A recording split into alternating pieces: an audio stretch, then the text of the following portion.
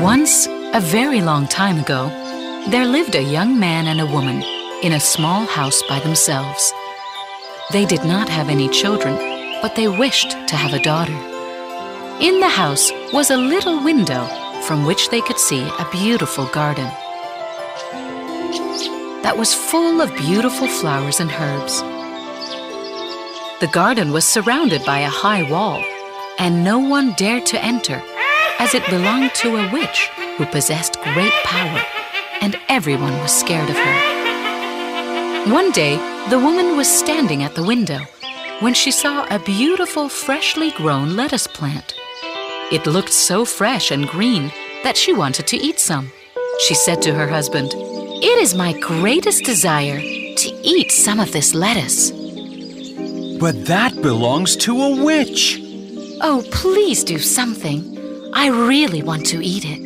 I will not eat anything else but the lettuce." The man got worried and started thinking of how he could get the lettuce. This desire increased with every day, and not knowing how to get any, the wife became miserably ill.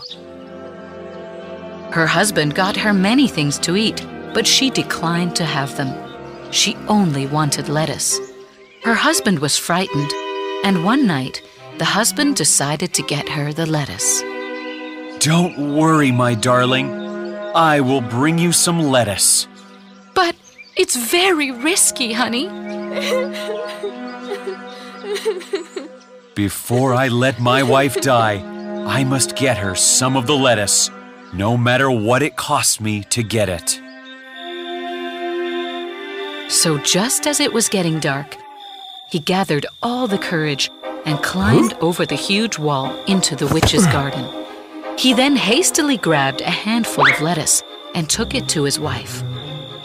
The wife ate it greedily and felt a little bit better, but one handful wasn't enough. It tasted so good that her desire to eat lettuce had grown 3 times. The next day, the man climbed the garden once again as it got darker. But this time, he saw the witch waiting for him.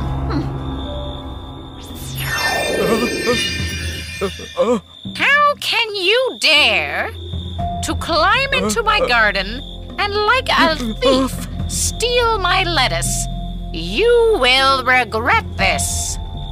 Oh, please forgive me. My wife is pregnant, and she saw your lettuce from our window, so she was craving to eat some, and that she would die if she did not get any. Why didn't you ask for my permission? I was scared of you, as you wouldn't allow me to take some. If that's the truth, then I will allow you to take as much as you want, but under one condition. You must give me the child that your wife will bring to the world. Out of fear, the man accepted the deal. As time passed by, the baby was born. It was a baby girl. They were overjoyed.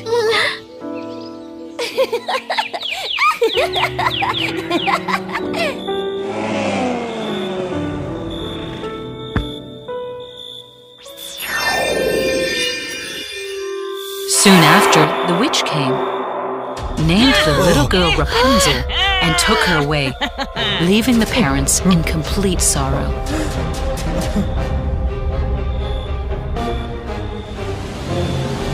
The witch locked her in a tower that stood far away in the forest and that had neither a door nor a stairway, but only a tiny little window at the very top. Rapunzel grew old there, thinking that the witch was her real mother. As she grew older, her golden hair grew longer and longer. The witch realized that Rapunzel's hair had magical healing powers, so she would never cut her hair.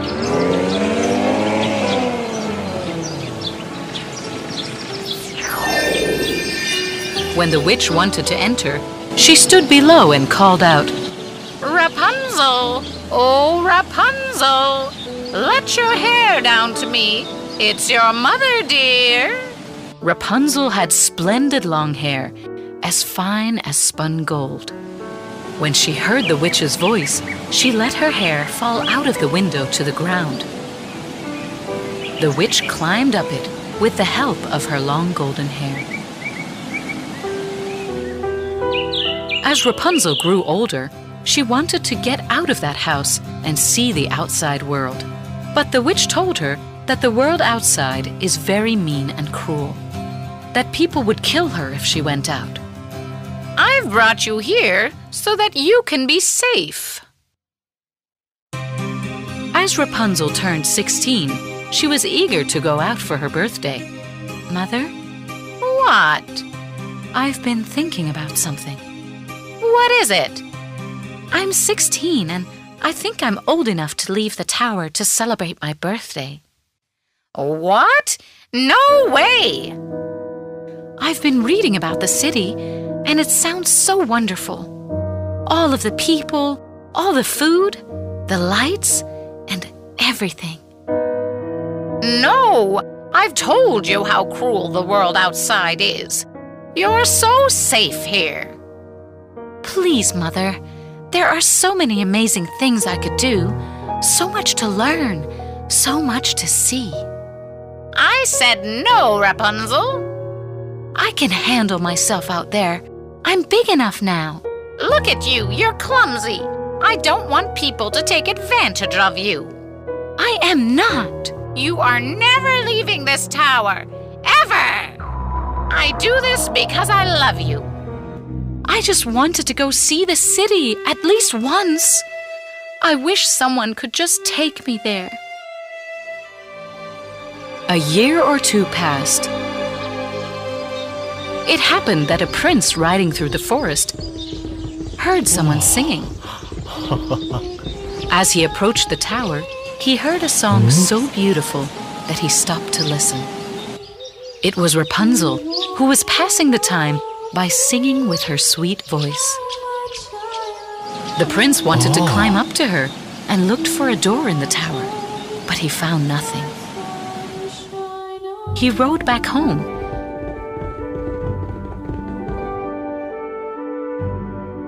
But the song had so touched his heart that he returned to the forest every day and listened to it.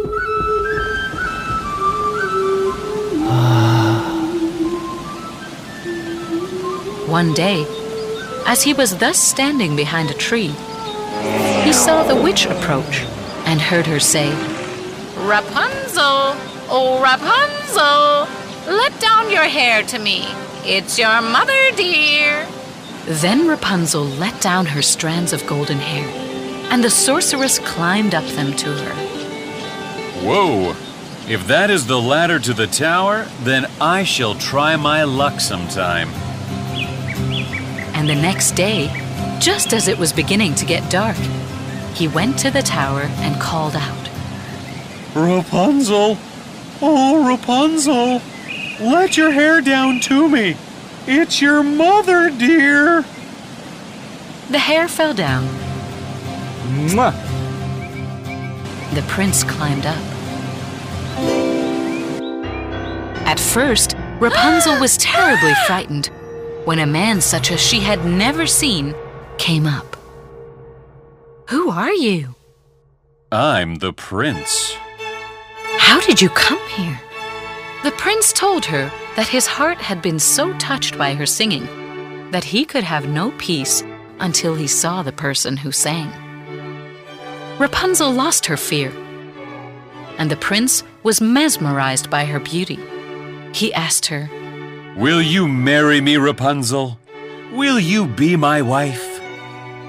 Rapunzel thought to herself, he would rather have me than the mother.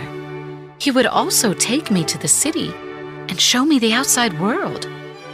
She said yes and placed her hand into his hand. But I do not know how to get down.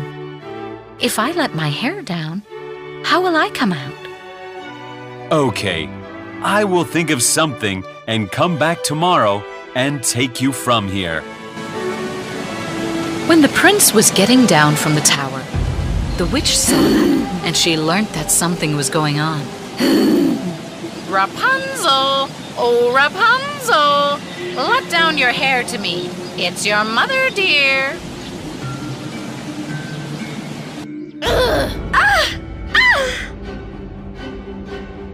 How dare you try to escape from here? I've fed you and grown you up. How could you think of betraying me? You will have to pay for this. In her anger, she grabbed Rapunzel's beautiful hair and grasped a pair of scissors, and snip, snap, she cut it off. She was so unmerciful that she sent Rapunzel to a desert far, far away to suffer. The next evening, the witch waited for the prince to arrive. And when the prince came, he called out, Rapunzel, oh Rapunzel, let down your golden hair. The wicked witch let down Rapunzel's golden hair that she had cut off. The prince climbed up, but above, instead of his beloved Rapunzel, he found the witch, who peered at him with her evil looks. Aha!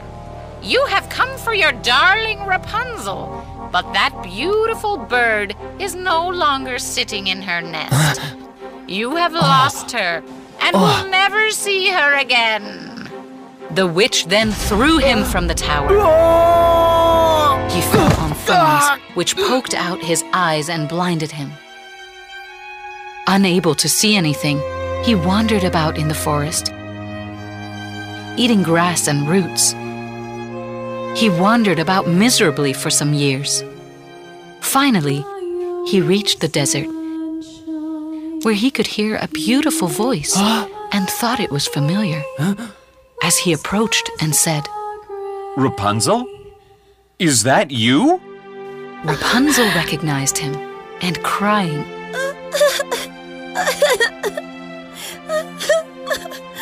two of her tears fell into his eyes, and they became clear once again, and he could see as well as before.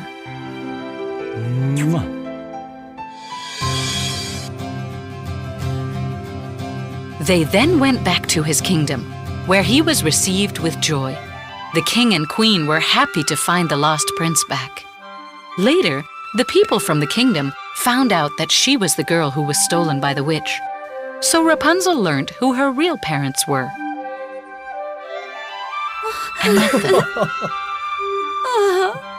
On the other hand, they told her the witch had now died and that they were happy to see her grow into a beautiful lady. The couple decided to marry. The king announced their marriage with a feast for the whole kingdom. And the kingdom was lit with lights and happiness. There was music, dance. They lived happily ever after.